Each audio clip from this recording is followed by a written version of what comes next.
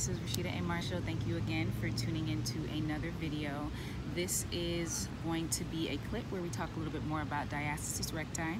I wanted to share some information regarding how it develops during pregnancy, some of the factors that lead to it being something that pregnant women may deal with, and then also sharing some tips regarding what can be done to prevent it from developing if you're currently pregnant, as well as things that can be done if you currently are experiencing it but are looking to prevent it from worsening. So it's very apparent that during pregnancy the abdominal wall is undergoing a lot of different changes due to the stretching and strain that happens because of the growing uterus and the growing baby. And having a good understanding of the different components of the abdominal wall and how they all work together helps to kind of get a better picture of diastasis recti. So we have three different components of the abdominal wall. We have the rectus abdominis, which is what undergoes the most changes during pregnancy, and I'll jump back to that in a moment. We have our internal and our external obliques, and then we have our transverse abdominis. So the rectus abdominis is more of it's the outermost layer, and it's kind of like the face of the abdominal wall when we think of our six-pack or four-pack or whatever, or having washboard abs. Typically individuals are referring to the rectus abdominis since it's the outermost layer. And then we have the internal and the external obliques, which are on the sides, and these play, they definitely help with helping us to maintain stability, and especially working against forces that may shift us off balance and things like that. And then our transverse abdominis, this is the innermost or the deepest layer of bugs. This is the transverse abdominis, is the innermost layer of the core. And it's kind of like the corset, if you want to think of it that way, and that really plays a very important role in our stability and our ideal core functioning and things of that nature. So again, out of the three, the rectus abdominis is the one that undergoes the most changes. So the linea alba, which is the line that darkens during pregnancy down the midline, that helps to keep the rectus abdominis muscles together pre-pregnancy, and during pregnancy the linea alba thins out. That connective tissue thins out, and that's what allows for the rectus abdominis to separate and create space for the belly. So that can lead to long-lasting effects if there is if work is not done during pregnancy to help continue working on core tension, or if something happens during or after pregnancy that may worsen it and make it difficult to go back to its pre-pregnancy state. And that's where we see the biggest changes occurring with the rectus abdominis. So when it comes to diastasis recti, half of women who are pregnant see their belly return to its pre-pregnancy state afterwards, or close to it, but the other half are more than likely at a greater risk of developing diastasis recti, which will normally become present about 6 months postpartum. So diastasis recti can be described as an abnormal distance between the core muscles or between the rectus abdominis muscles, and a lot of times women who are experiencing it may see that their core does an abnormal doming or coning type of effect. So when curling up or rounding the spine, the core may jut out and kind of create this weird looking type of thing that can be very, unusual for a woman who is experiencing that for the first time, and that is again due to that abnormal distance between the rectus abdominis muscles. Another big factor that comes into play as it pertains to diastasis recti is the inability to create tension across the abdominal wall. So that occurs because the core muscles separate at a distance that is much further than ideal.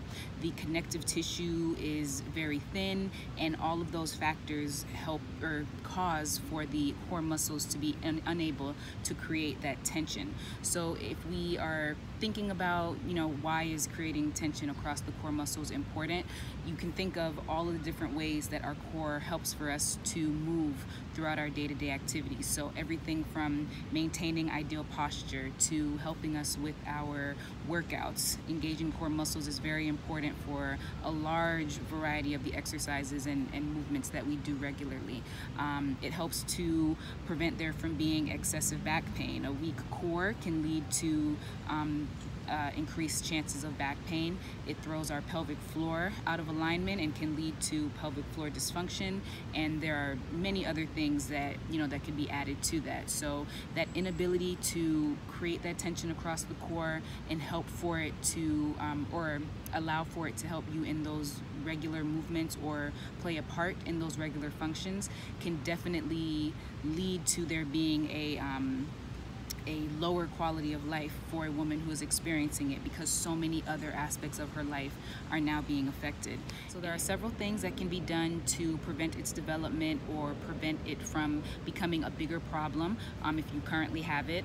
And so I wanted to go into some different tips that may be helpful. The first thing is to definitely periodically check for diastasis recti to see if there are any signs of it. There's a link below to a video that shows what that looks like, but it is basically taking your pointer finger and your middle finger. You'd be laying down on your back and you would place those two fingers right above the belly button, and then you would curl up as though you were going to do a crunch or a sit-up, and just lifting the shoulders and head and neck off of the ground. And you would want to feel tension under your fingers or within the abdominal wall. If you feel that tension, the core contracting as it normally would if you were performing those exercises, then that's normally a good sign that diastasis recti is not present. If you do the curl up though, and your fingers are able to continue pushing and there's no sign of tension within the core muscles, then that could be a sign that you are experiencing diastasis recti. If that's the case, if you are experiencing it, it's highly recommended to visit a physical therapist or someone who is trained in women's health issues, so that they can guide you through the proper exercises and movements that will help to work your core back to its pre-pregnancy state. You would also want to limit movements and exercises that have the potential to worsen diastasis recti. So this could be things such as crunches or sit-ups, planks. Those movements cause for there to be excessive strain on the core muscles. If you are taking classes such as Pilates or other fitness classes, then being able to speak with your trainer or instructor early on, so that you can ensure that they are aware that the exercises that you do aren't going to be something that causes for there to be additional strain on the core muscles.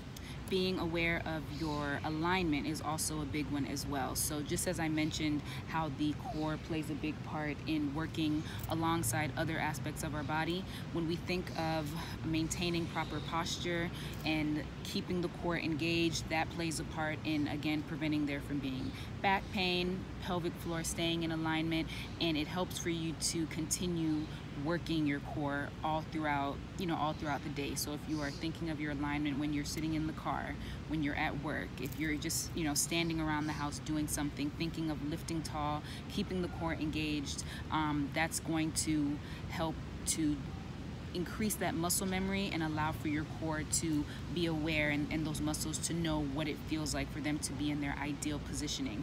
And again, that'll help to prevent there from being additional problems later down the line.